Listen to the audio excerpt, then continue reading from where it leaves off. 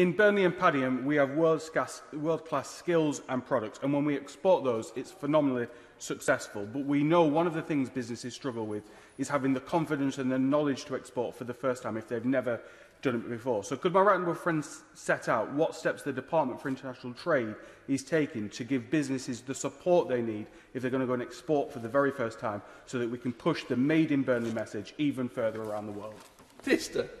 Mr. Speaker, I'm pleased to say that my department has recently created the new Export Academy, designed precisely in order to equip businesses with capabilities and confidence to export successfully.